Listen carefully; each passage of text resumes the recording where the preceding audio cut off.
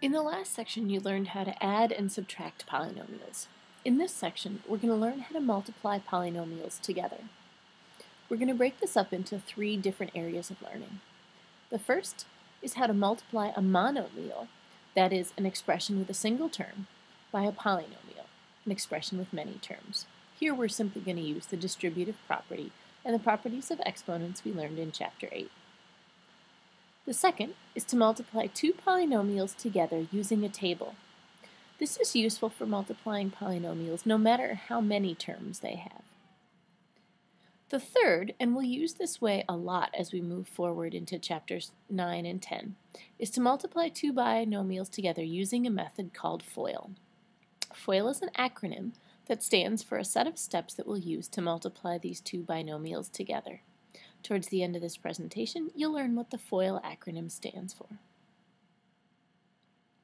First, let's go through how to multiply a monomial, that is an expression with one term, and a polynomial, an expression with many terms. Here's an example. If a problem says, find the product of 2x cubed and the quantity x cubed plus 3x squared minus 2x plus 5. In this case, we can simply use the distributive property. So first, we'll write the problem out, and then we'll show applying the distributive property. 2x cubed times x cubed is shown here as the first term. 2x cubed times 3x squared is the second term, and so on. To simplify each of these individual terms, we need to use the properties of exponents that we used in Chapter 8. If you recall, we had the product of powers property. That's when we multiply together 2 things that have the same base but different exponents. The first term then, 2x cubed times x cubed, multiplies out to 2x to the 6th. We're adding those exponents together. The second term, the 2 and the 3 multiply together to get 6, and the x cubed and x squared multiply together to get x to the 5th, and so on. This is as simplified as we can write this answer. Notice that we can't add together unlike terms, and there are no like terms in the expression shown here. Next, we're going to multiply 2 polynomials together using a table. Here's an example of a problem we might use this method to solve. Let's say that I want to multiply together x minus 4 and 3x plus 2. The first thing that I want to do is I want to rewrite any subtraction problems as plus a negative number. This will make it easier to keep track of which negative signs go with which terms. So I'm going to rewrite the first expression, x minus 4, as x plus negative 4. This doesn't change the value of the expression. It's simply writing the same quantity in a slightly different way. Now you'll see why it's helpful to rewrite it as plus a negative 4. So here's the expression that we rewrote on the previous slide. What I'm going to do is I'm going to place the terms x and negative 4 along the left-hand side of a table. And I'm going to place the other terms, 3 and positive 2, across the top of a table. This is a 2 by 2 table because the first polynomial has 2 terms and the second polynomial has 2 terms. My table can be as tall or as long as I need. Then what I need to do is in each box in this table, I show the product of its row and its column. So for example, shown in blue here, the column is labeled 3x and the row is labeled x. When I multiply 3x and x together, I get 3x squared. So what goes in this first box is 3x squared. I'll repeat this process for the other 3 boxes in the table. If you take a moment to study this table, you'll see that the entry in each square within the table is the product of the column and the row that it's in. Now all I need to do is take these 4 terms that are in the 4 individual boxes and add them all together. So 3x squared plus 2x minus 12x minus 8. Notice that here I do have 2 like terms that I can combine. The positive 2x and the negative 12x add together to make negative 10x. So the result, the product, when I multiply the original two binomials together, is 3x squared minus 10x minus 8. Now it's time for you to do some practice.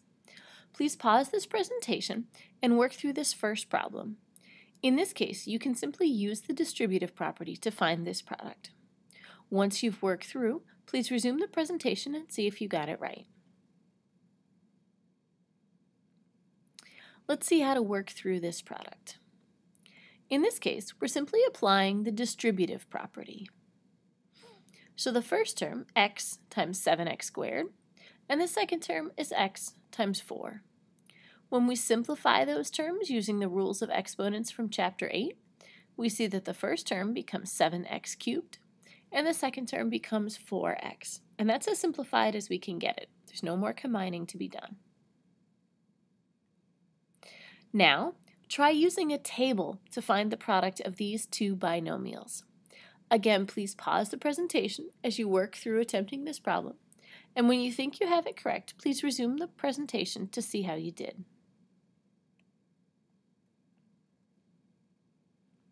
So the solution to this is to create a table that has a and positive 3 down one side and 2a and positive 1 across the top. Then we'll fill in each of the boxes in this table based on multiplying its column and its row. Please note that if you wrote the a and 3 across the top and the 2a and 1 down the side, that's fine. It doesn't matter whether you put the first polynomial down the bottom or the first polynomial across the top. This is because multiplication is commutative. We can do multiplication problems in either order. When we then add together the terms in this table, 2a squared plus a plus 6a plus 3, we'll combine the like terms, the a and the 6a add together to become 7a. So the correct answer is 2a squared plus 7a plus 3. Try this one more time using a table and see if you can multiply together 4n minus 1 and n plus 5. Again, please pause the presentation while you work through solving this problem with a table, and then check and see if you got your answer right when you resume the presentation. So the first thing that's helpful is to rewrite the subtraction as an addition problem in each polynomial. So I'll rewrite that first binomial as 4n plus negative 1. Then I can place these terms down the side and across the top of a table. When I do that, I'll have 4n and negative 1 on one side and n and positive 5 across the top. And I'll fill in the squares within the table by multiplying the row and column together for each one. Then I'll combine the 4 terms in the table, and I'll get 4n squared plus 20n minus n minus 5, or 4n squared plus 19n minus 5.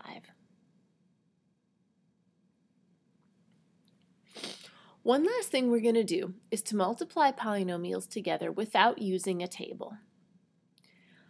Here's an example of a problem we might use this for. 2x plus 3 times 4x plus 1. This is where we're going to remember the expression FOIL. FOIL stands for the order that we're going to multiply all of these terms together, and it helps us keep track to make sure that we're doing all of the correct multiplication. F stands for first. Notice the red arrow shown in the problem. 2x times 4x gives us 8x squared. We multiply the first terms of the binomials together. O stands for outer. We multiply the outer terms of these two binomials together. This is shown by the black arrow above the problem on the left. So 2x times positive 1 is 2x. I stands for inner. This is shown by the black arrow below the problem at the left. The inner terms here are 3 and 4x. When we multiply 3 times 4x, we have 12x. And the L stands for last. 3 times 1 is positive 3. Notice that if you take the first letters of these, first, outer, inner, last, they spell the word FOIL. So let's practice this. If we're going to multiply 3a plus 4 times a minus 2 using the FOIL pattern, shown here, the first term, 3a times a, that's the product of the first terms in the binomial. What's shown next, 3a times negative 2, that's the product of the outer terms. What's shown next, 4 times a, that's the product of the inner terms. And what's shown last, 4 times negative 2, is the product of the last terms. Now we multiply each of these individually. 3a times a gives us 3a squared.